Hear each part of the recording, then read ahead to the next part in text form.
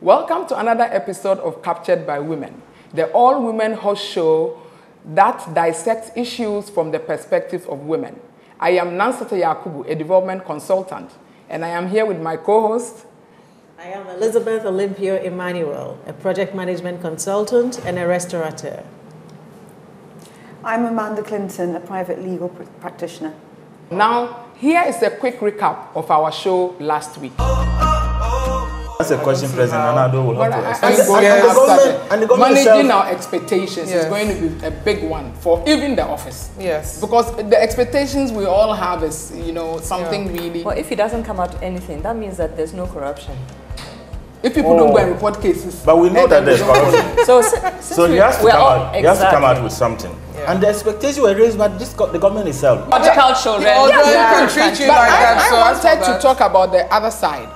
Women who have children that they give away and don't want them. What about those ones? So they're still children. So we'll have to pick this up quickly, at another. Let's finish with you.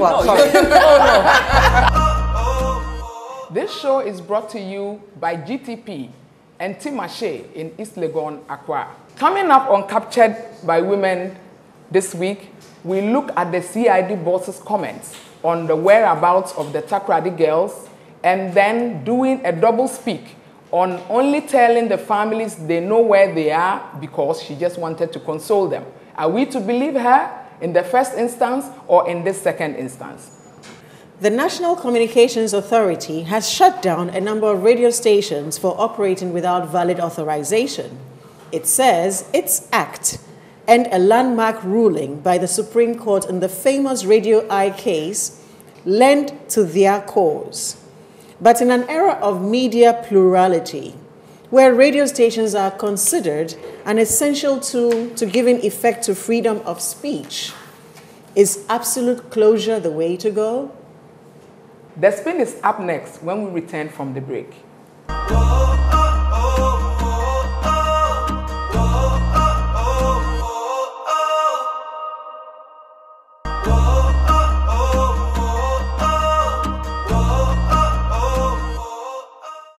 Welcome back from the break. This is the spin.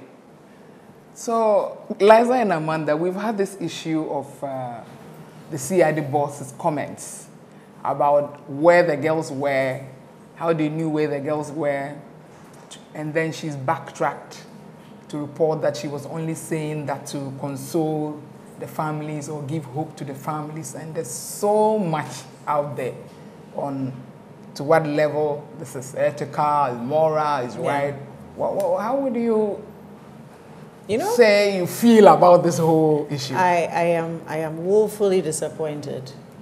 We tackled this issue a few episodes ago, and my opinion hasn't changed. The police have failed us miserably. This is not an individual's responsibility. When she comes out to make those statements, it is the police, because she's representing a body. This is our state security agency. This is our bodyguard here. And you come out to say these things, and it makes us lose confidence. We are already not very trusting of what statements they come out to say. And these girls have been missing for the past, 10 months? Yes. Yeah. And counting. Yeah, and I think also as an investigation department, the head of the CID is a highly respected woman, a highly decorated woman who has, gone through the ranks mostly in order to get to where she is. And so, as women, we celebrate her because, she's such a high level ranking individual. We also perhaps would have to add that, even for the Attorney General of Ghana to come out and say she takes exception to the CID head's comments about the girls and knowing their whereabouts, means that even within government, people don't understand why she must perhaps talk to this extent, because it is her position that she represents, it's not herself, and one has to have that sort of decorum. So media sensitization training and perhaps public relations training. For instance, if you call the head of Interpol right now, if you're Joy News and you call the head of Interpol, because they've told me, they've called him, he's got this standard line. You know, let me give you the number for the woman in our public relations team to contact, so that all of government sort of sounds on the same hymn sheet about how they're going to address this issue, and they don't say something that will put people's lives in danger. Yeah, and in addition, I would agree with you and say that it is not for nothing that we all don't work in intelligence. Yes. Or it is not for nothing that people are put in positions of power. Yes. The moral duty of that office does not give her the opportunity to be irresponsible, to give careless statements, and to give hope. It is not a religious fraternity. I think that is why let me just try to finish. And it is not a religious fraternity because most of these things are based on strategy and information, and it impinges on the very lives of these girls if you come up to give that kind of information. Because the investigation team, the CID, is going to be having a lot more, I would assume, high-profile cases coming up in future. And I think knowing the organ within such an organization to, you know, give the party line or give the organization line we all of have what our we stand strengths. by, because it is unprecedented Speaking for the is- Attorney is- General to yeah. say she takes exception To this happening. to the CID boss releasing information that we know where they are. She said she took Every- exception, and they never evidently. say On all that levels. because it's true. Evidently. Yeah, on Speaking so on all is levels. not her So strength. viewers, you can see the debate to continue in your own spaces as it would continue on here. At all levels, everybody thinks that the CID boss spoke out of 10, whether in the first case or in the second case. We think that the PR unit might be allowed to work. And while we go on debating, let the girls be found. This has been the spin on Captured by Women. We'll be back after the break.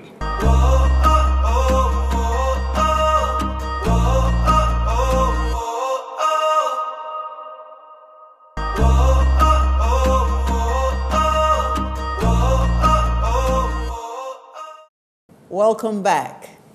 I understand that Graphic Online, a public news website, has apologized for taking Mrs. Adodankwa's comments out of context.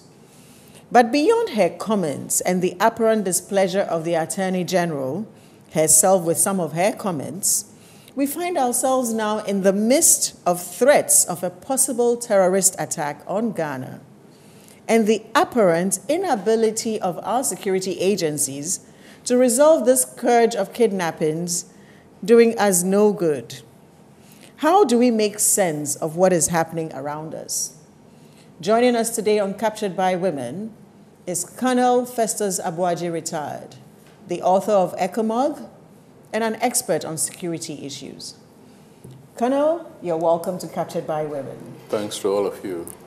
It appears that, I'd like to take you back to the kidnappings, and the definition you gave earlier on. It appears there's been a sudden rise of kidnappings in Ghana. What do you make of this? I've had occasion this morning, I think, or yesterday, to argue that the Ghanaian society is not being helped by the security institutions of this country, especially in terms of information about criminality within the country.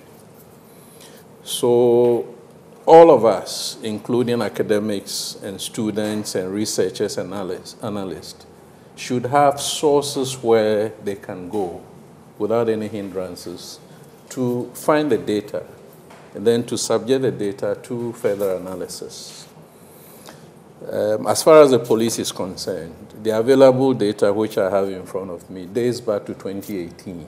And I think the first part of 2018 up to May. And the police agrees that over the years, there has been some upward trends, some marginal, some, appreciable, in different categories of crime. Kidnappings is listed as one of them. There were 64 cases that were reported during the period that the police has provided the information.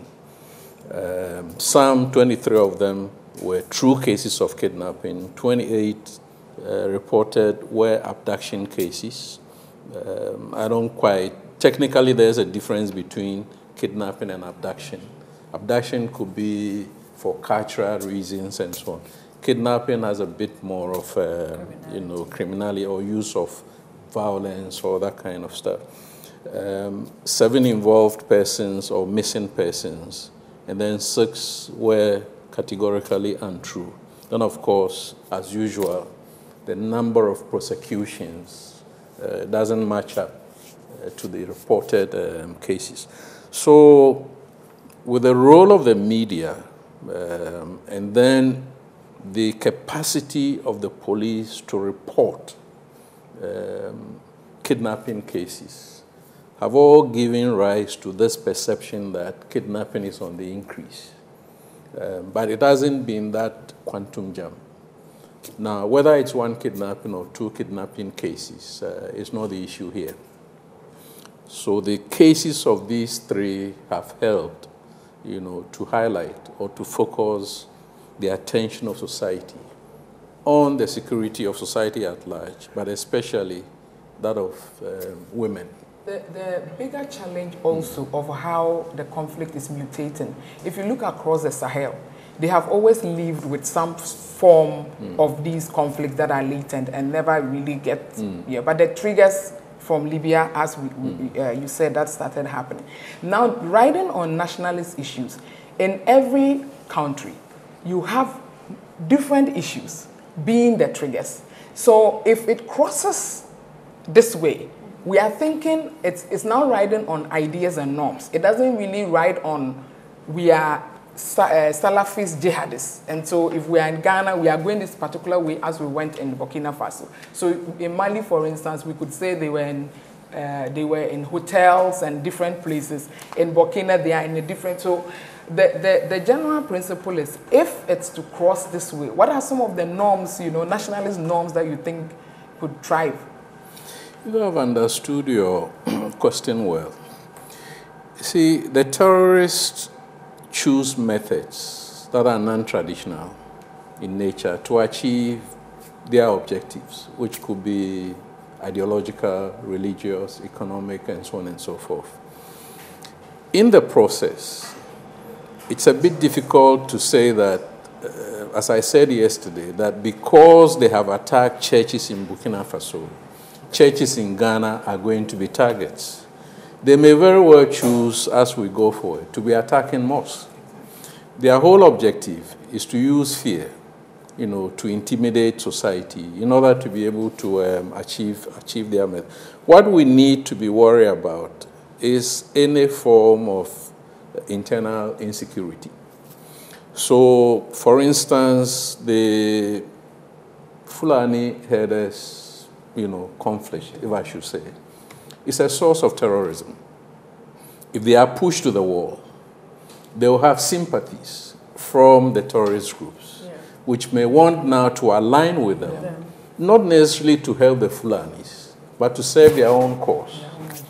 If we have instability in any part of this country, whether it is this so-called Western Togoland business, whether it is some conflict in some parts of the northern parts of this country, some of those groups may find that it might be in their interest to ally with terrorist groups just to achieve their narrow objectives.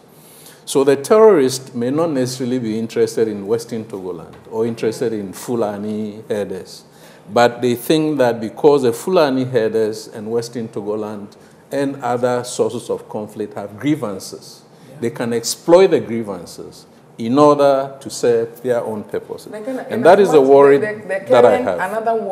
Another worry is we actually are seeing non-state actors leading the discussions, leading the calls for some proactiveness on what is happening. So literally, we don't wait till it's on our doorstep. We seem not to be doing too much on counter-terrorism as we don't kind of see the structures. Like if you ask the average person where the counter-terrorism unit is even located, it might be, or is it a new place altogether, or is it, do you think we are able to do that kind of intelligence, like to say this is the counter, and it's not just to deploy people as usual to station them at borders and prevent this? See, the counterterrorism effort is a bit unlike conventional warfare, where the state depends absolutely on its armed forces. In the fight against terrorism, you need to layer the responses. So one layer is the top tier, which is the government, which now needs to put in place certain structures and mechanisms to achieve its objective of protecting citizens within its boundaries. But the local community itself should be part of the effort. So at the local community level, that is where, and I share the views of Ghanaians, we don't seem to know that anything is happening at all. There is no sensitization. No. There is no education. So I was sitting at your lobby. I was trying to mentally appraise the security of TV3. I didn't see much. I saw these young ladies in uniform, and I was asking myself, if there is an attack in the form of a rush, I'm dressed up, what are you coming for? I've been invited for a program. Then they use the mirror, to scan the belly of my vehicle. They allow me in. Who tells you that? That I'm coming for a program. So one of the concerns that I have is that terrorists will study the characteristics of society and find the weaknesses and use the weaknesses to now serve their cause. So in that sense... Getting back to this point of what I was mentioning earlier, guerrilla warfare tactics. If your enemy's big, you're small, and if they're technological, then you use low tech, that sort of thing. A US general was trying to describe this whole terrorism challenge, for America, and he was trying to show how difficult it is. And he made sort of the analogy that, for instance, when the other guy is willing to die for his cause, no amount of Navy, SEAL training, nothing can counter the guy who is willing to die for any cause. And so once you've got this ideology of caliphate, which is like a roaming kingdom, like anybody can take up the cause for themselves and in their home decide how they're going to further the agenda of whichever ideology, then you've got a time bomb in terms of homegrown. The person takes it on for themselves. They are as creative as they want to come and terrorize, and then you've got the guy who's willing to die for it. So how are our security experts possibly going to deal with such a such a thing? Well, that modus operandum, that tactic or that drill or whatever we may wish to call it, makes counterterrorism very challenging, very difficult. But that wouldn't mean that we don't need to do anything. You may not have much time, but this idea of suicide, bombing and whatever happened in the Second World War. Japanese soldiers were prepared to die for the emperor. So they were blowing themselves up with the Allied forces. They instituted measures. Simply keep that distance. You see? So the whole idea is that because you don't know who is a terrorist and when he's going to attack you, you need to make sure that you have a perimeter fence that stops them from easily entering your facility. Well, what's if they... Okay. Now, I'm just giving an analogy, for instance. So working from the borders, you try now to reinforce your security presence at the borders, porous as they are. You try to sensitize, educate communities, including churches and mosques, that if you find any strange activities, any strange individual in and around your place, you're not sure of who they are. Yeah. This is the number to call. The danger with that is that in the US, for instance, they had a new sort of demon to deal with in terms of these were US citizens that had been radicalized on the internet and were carrying out these acts. And we also have a bigger challenge even in Africa with the malls. There's a terrorist in the mall.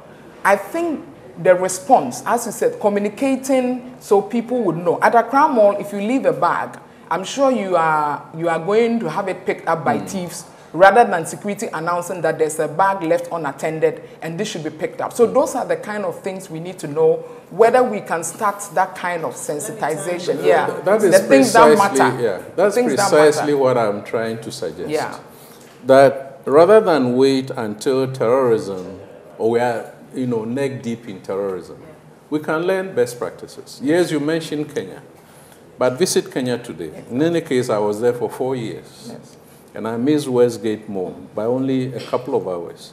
Go to Kenya today, and you see the layers of security around malls and within the malls. You have uniformed police armed, perambulating. Then you have plainclothes security also present. Go to Kenyan Jomo Kenyatta International Airport. It's not like here. You see what I mean? More than 1 kilometer before you get to the airport premise, you need to stop, disembark, go through a scanner, vehicle approaches the gate, driver gets out, boot open, that kind of stuff, engine off, restart, before you rejoin at the other side. Now when you park, before you enter the check-in lounge, you need to scan your bags. Here, you enter and go deep to wrap your luggage, come back to the check-in counter, and when you've done all of that, and you've gone through immigration before your luggage is scanned. You see the whole conceptual approach.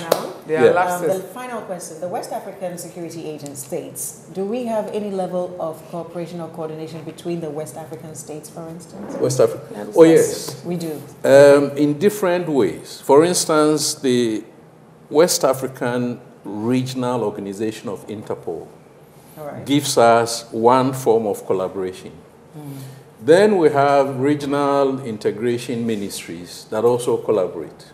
Then we have an ECOWAS arrangement of monitoring zones, about 4 zones. Ghana belongs to one of them, where information is gathered and shared and so on. So a lot is going on. Great. But the sensitization at the local level, at the individual level, is what I think we need to gear up. Viewers, our security agencies are doing some work, a lot of work in the background. We may not see it, but they must sensitize us a lot more. Colonel Festus Abuaji, thank you so much for coming on Captured by Women. Thanks to all of you. We will be back. Thanks for releasing me from the capture. We'll be back shortly after the break. So 4 radio stations have been taken off air so far by the NCA, with 30 more to go soon. Why is this happening? This is coming up next on Captured by Women.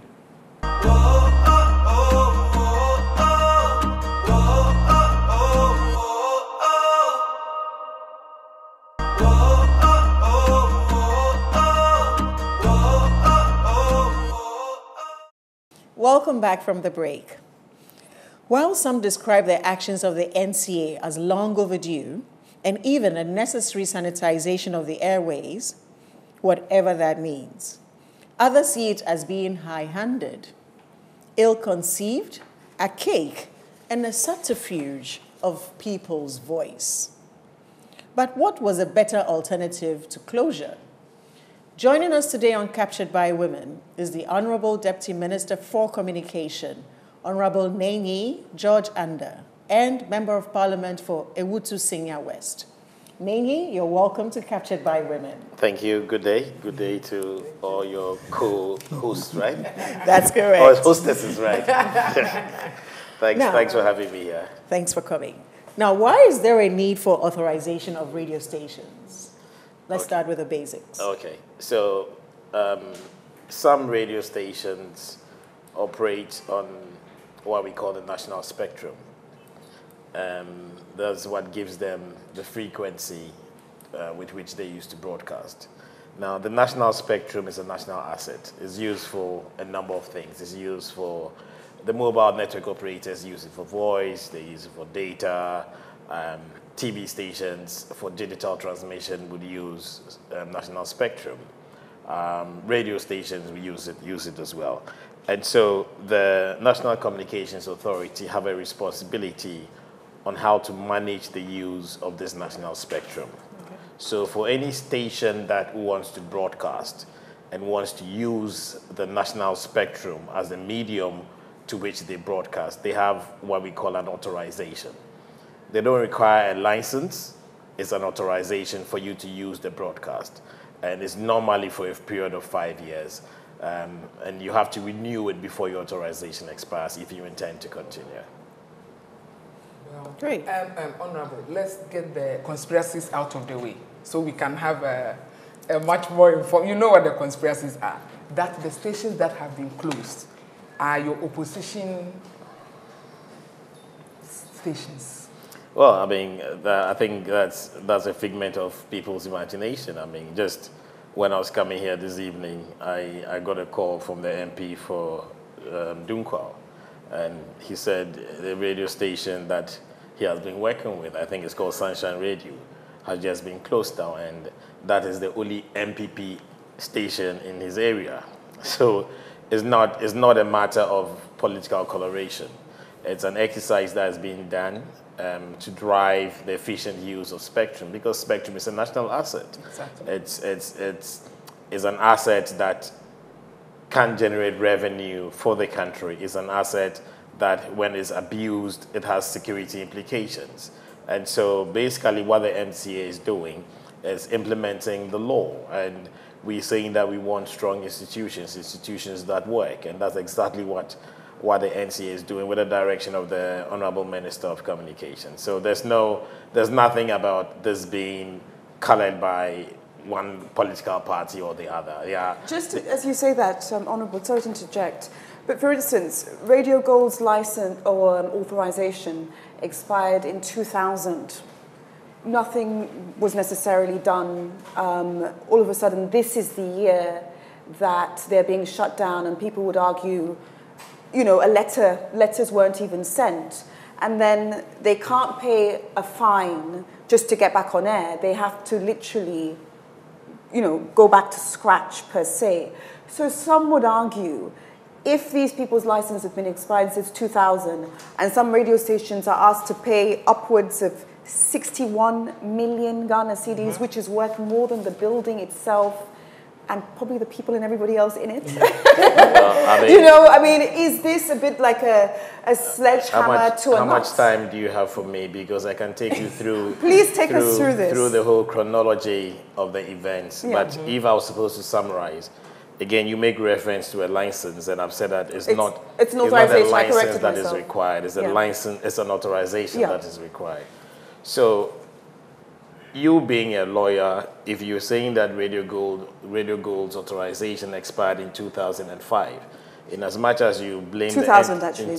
In 2000, in as Yeah. much as you blame, or you can blame the entity of the National Communications Authority for not doing anything, I think that it's fair for you to also find out how a responsible media house can be operating in Ghana using national spectrum and not going through the right process. Because But the timing is what I wanted. Can I please take your time? Okay.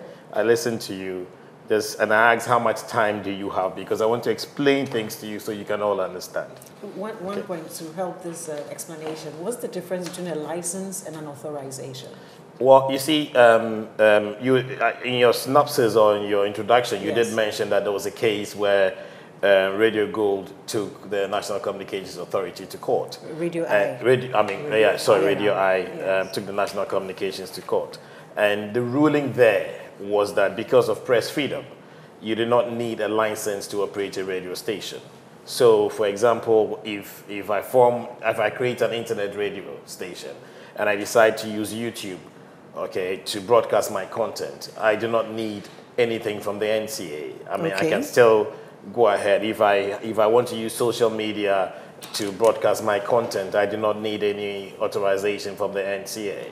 But insofar as I'm using national spectrum, that is why I require authorization from the NCA.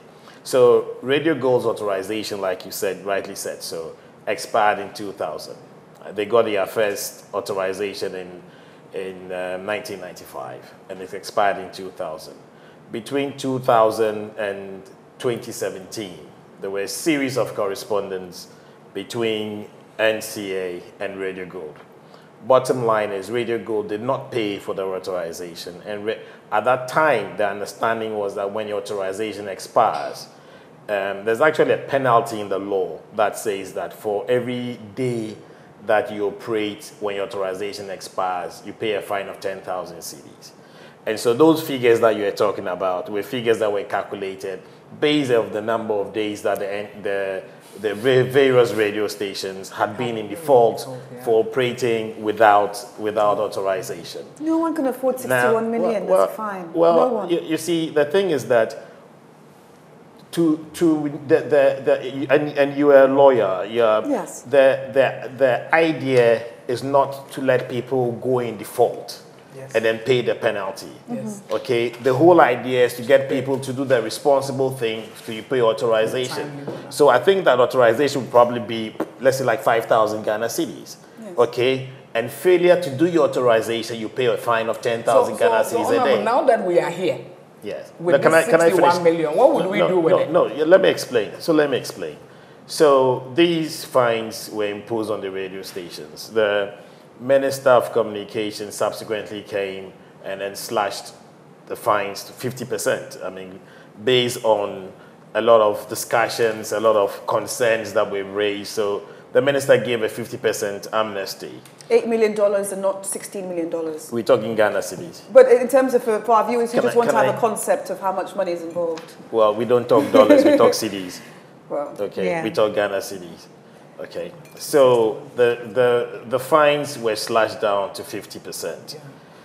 Which is still steep. You could have an argument, but you see, I guess if you wait for me to get to the end of the case, you would know what kind of questions to ask. Yes, but you need to be patient to understand. As we ask questions in order to move on the conversation, that's fine. So the minister she gave this 50% amnesty, which they still didn't comply with. It wasn't only Radio Gold. There were a number of stations. Now, in 2017, there were a series of correspondences between the management of Radio Gold and the NCA, where NCA had cautioned them that they were operating without valid authorization. And so for the period of 2017, NCA quashed all the other years, and then they looked at the year in operation, and then they gave a 3.6 million Ghana cedis fine because for 365 days, 10,000 failing to have authorization. So that was a fine for the day. Mm-hmm. The lawyers of Radio Gold wrote that they were not in agreement with the fine, and that they didn't believe that they were operating without authorization. Now, what then happened was that the Ghana Independent Broadcasters Association then filed a case against the NCA and the Ministry of Communications on behalf of 8 radio stations, including Radio Gold, with the Electronic Communications Tribunal. Now, among the reliefs that they sought was that the Electronic Communications Tribunal was to rule in their favor that the NCA didn't have the legal mandate to impose these fines on them, and that they should be allowed to operate. Now, the ruling of the Electronic Communications Tribunal came out in June 2018. And there are two important parts of this ruling. I'm sure lawyer Amanda would have read that ruling. The first one was that the Electronic Communications Tribunal said that if NCA allows a radio station to have its authorization expire, once the authorization has expired, that radio station is not under your jurisdiction. So there's nothing like imposing a fine on that radio station. Okay? So that is clear. And so it quashed all those fines that the NCA had imposed on the radio stations. Then they said that if there are two things, if your authorization is about to expire, you have a window of 6 months to the expiration of the authorization for you to renew. Now, if you write to the NCA and the NCA doesn't respond to you, you can consider that automatically your authorization has been renewed. So you cannot be frustrated because within the 6 months period to the expiration of your your authorization, you have done what the law requires, that you have made an effort to renew the authorization. However, if you wait for your authorization to expire, okay, then there's nothing like renewing your authorization. It is a fresh application that you need to put in. Okay, so it is like your driver's license expires. Okay, let's say that if the rules for obtaining a driver's license are that 6 months or 3 months to your driver's license expiring, you go and get a renewal. So if you take advantage of that window during that time, you can get your license renewed, your driver's license renewed. But if you wait for the license to expire, there's nothing like renewal because Yamatu is gone. Yamutu. Okay, Honorable Yamutu. What Okay. I'm saying is, The now law that is we the are law. here, Yes. now that we are here, Yes. in this current, and you've said, so if there's the need to reapply, Yes. because the law needs to take its course. Yes. When you reapply, are you reapplying for the same name, same frequency? Or it is assumed you might not even get the same name, same frequency. Well, is that what, and then would your reapplication mean that you will still pay some outstanding, money owed, or you start afresh? So it's kind of written off as Like a bad debt, the and then ruling you of the reapply. Electronic Communications Tribunal said that if NCA allows the radio station to have expiration or have authorization that expires, you cannot find them. You understand? So once the authorization has expired, You shut them down. no, it is like a station that is operating illegally. It's a pirate station. So you have to stop them from operating. There's nothing like a fine in that situation. Okay. However, to your question, since June 2018, if they had applied for a renewal, probably by this time they'd have gotten their renewal. NC has waited July, August, September, Almost a year. October, Yes, almost a year. November, Almost a year. December, It's a year. January, February, March, April, 10 months. And you are still saying that NCA is being unfair? So do you think the political... Can I During learn? this period of the 10 months, did NCA remind them in communication? Why should NCA remind It's them? your duty. Why? Because You the took us to regulatory court. body- Look, listen. You took us to court. Yeah. The court ruled in your favor in one of them. You have the ruling. Okay, the other one, the court, in the other rule, it was the same ruling, but one side was favoring you. You didn't pay the fines. Kusha. Okay, the other one says that go and renew authorization. So the public is wrong in, or some of the public is wrong in suggesting that there might be a strategic motive in which stations get closed and which stations... No, it's just a question. Listen, is you the public started- wrong? You asked this question earlier on. I told you that just when I was coming, I had a NPP member of station, parliament, okay, who stood on the ticket of the NPP, called me to say that the NCA had just shut down a radio station that he has been supporting in his constituency, and that was the only radio station that operates for the party in the constituency. Okay, So it's And not you can- strategic at all. But why are It's you? a question. Why are, you've asked this question 3 times? I've answered you 3 times. Let me Why do you ask- keep let on me going that interject. way? Okay, it's just that in Okay, the press, talk- it's in the talk- media because people are saying Talk perhaps this is a about the strategic radio move. stations that have been Name. irresponsible. Okay. Okay, talk about the radio stations that Perhaps are we can operating talk without about all of these authorization. If I may, Kwesi Pratt, he's a renowned journalist. He's in the media saying that giving authorization to stations is an archaic practice. Now, is this practice of giving authorizations to radio stations on the national spectrum in comparison to other countries, is this done similarly elsewhere? Of course, it's done everywhere. Okay. It's So done his calls everywhere. are not justified then. They're not justified. I It's mean, not an I archaic- haven't heard him say that. Yesterday, at the And- free, what's the name and of it? The Free Media Vanguard. if he has another suggestion, okay, I think that he can table it, and then Okay.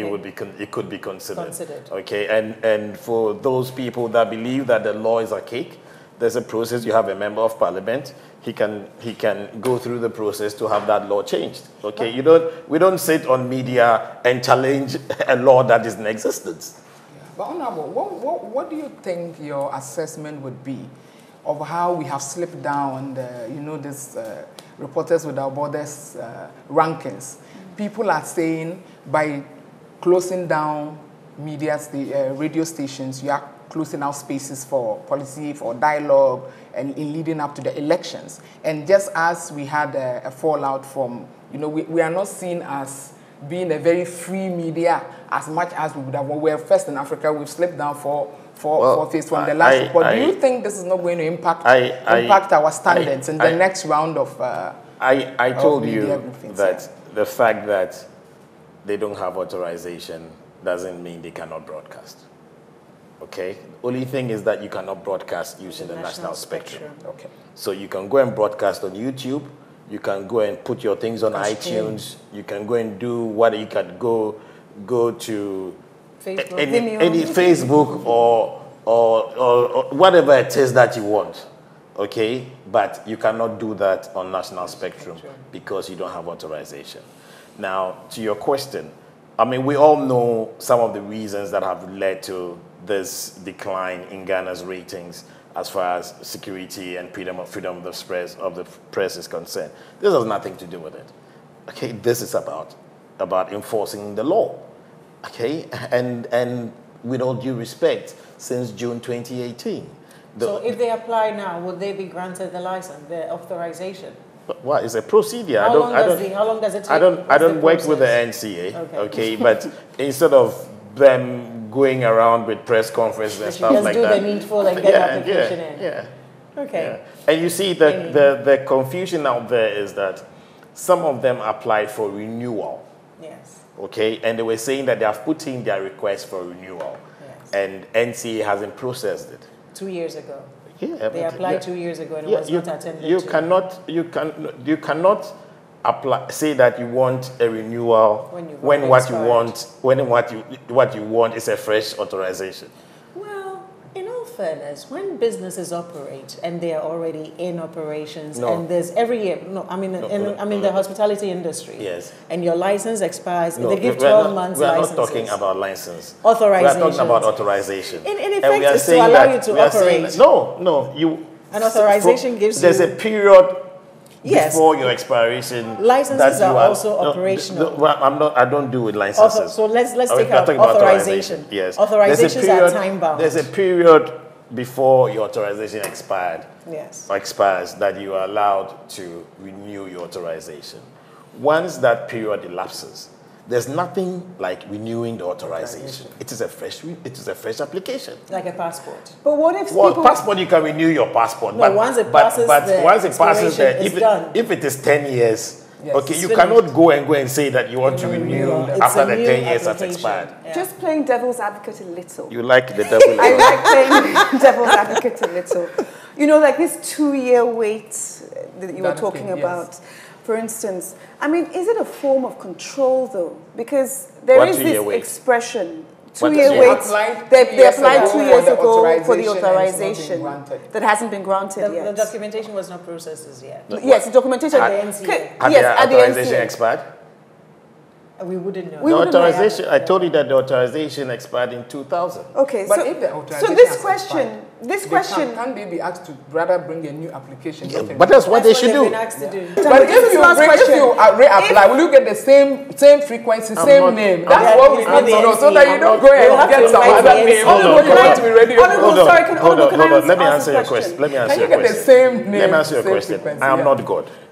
Okay, there are a number of people that have applied for authorization. They can appeal for the name. Okay, there are a number of people that have applied for authorization. If at the time that the NCA board sits to approve those authorizations, and the next frequency available is what you are using, so be it. If it's somebody else that gets that frequency, so be it. That is what the law is saying. Okay, Honorable, can I just ask this question? My name is Nenyi or George.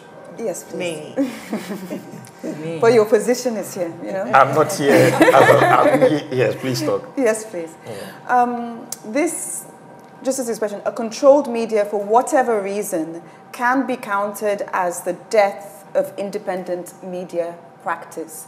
Do you think that a controlled media for whatever reason is like the death of independent media? What is your definition of a controlled media? Well, again, like I'm saying, for instance, if people's actions are frustrated in terms of, you've said that the fines were reduced to nothing and so they just had to reapply. And then they go to the beginning and it takes like more than 2 years for the process to be done. Is it a little frustrating? Who has applied for fresh license that has taken a person 2 years? We just said that Radio Gold did. Radio Gold has not applied for a fresh license. There was another station. They applied for renewal. For renewal. Okay, none of those stations that are complaining has applied for a fresh license. Okay, so in applying for renewal, you're saying that they can't. You just have to. Can they apply for renewal? No. Are When they it allowed has to? expired? Yes. It's expired. They can't. It's not me. You are the lawyer. No, but this is not my area of expertise. Well, is the law is the law. So the point is, the law is the law. So the point is, they literally have to go from scratch in terms of they're just reapplying for authorization. Is that the point? They have to apply for fresh authorization. They have to apply for fresh authorization. It's not a renewal. But would you agree with the expression that the controlled media, that the media should never be controlled, apart from the legal aspect of making sure you get your authorization? Well, I agree that it's improper to control the media, but that doesn't mean that the media should be responsiple. Okay, you cannot be allowing media stations or broadcasting houses to just operate without authorization. It's like they're pirating and they're using a national asset. Okay, we need to be responsible on how we manage our national assets effectively. Okay, thank you very much. Thank you, Lee. Most welcome. Thank you for taking time out of your very busy schedule. Thank you. Thanks we for having me. We are very honored to have had you here. I hope that you've understood it and Very clear. You're not going to be telling people that we are closing down radio stations. This has been Captured by Women. We've been talking about the NCA and the radio shutdowns. We've had as our distinguished guests, Honorable Neni George Anda, Deputy Minister for Communication. We'll be back from the break.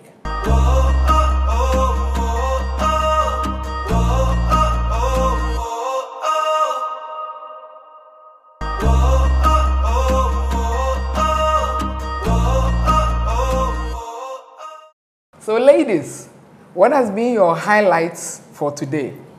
Today's very interesting discussions. For me, learning about licenses and authorizations, the radio stations, and these are things that slip-ups that happen in our normal day-to-day operations of our businesses.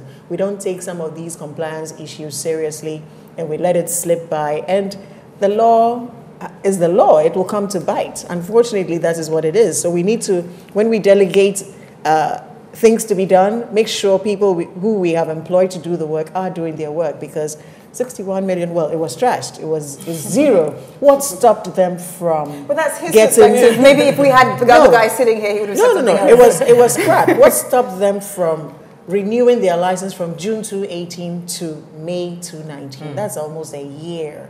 Come on.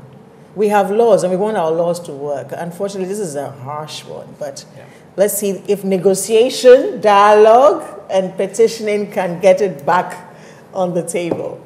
I also really very much enjoyed the discussion about media freedom and regulations. You know, there's a fine line between media freedom and, you know, radio stations knowing that they have a responsibility to perhaps, you know, be regulated. But also in that context, you know, controlling the media can be done in a very sort of subtle and sophisticated way. And so Ghanaians are watching. We have gone down on the rankings in terms of media freedom. We have to watch why, and we have to make sure that although, you know, radio stations have to keep within regulations, we don't use this as a tool to shut down, you know, radio stations from one party and then dress it up in, you know, well, they didn't have the For me, quizzes. I think my highlight has been the comprehensive nature of the discussions on West Africa's security and how sequencing and trends from Niger, Mali, Burkina can impact on Ghana or not. And the whole basis for the ideology fallout right from Libya to what we are experiencing now. And he actually also took time to explain that the specters of crime in Ghana as attuned to kidnappings doesn't necessarily mean that they will impact terror or counter-terrorism activities, and that we do have a process and a strategy for counter-terrorism in Ghana, and that it's working, and people are on high alert, and the security agencies are out there to protect us, so we should kind of remain calm and not, you know, speculate too much and say all these things. So I think that today it's been quite a lengthy one, but it's been also been good. So, very interesting show. Viewers, this is the end of another episode. You can join us again next week, same time, on Captured by Women on TV3 Ghana.